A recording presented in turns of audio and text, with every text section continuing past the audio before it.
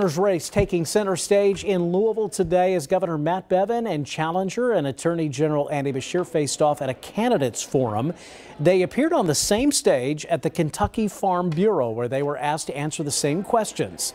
The topics they tackled included taxes, infrastructure, broadband, and of course budget and pensions. But some of the tougher questions happened after the forum, where reporters asked both candidates this question: were the president's recent tweets racist?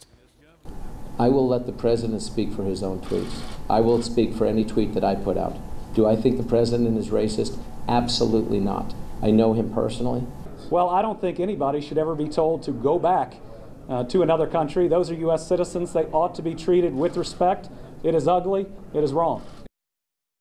And more on their answers coming up later today on LEX 18 News.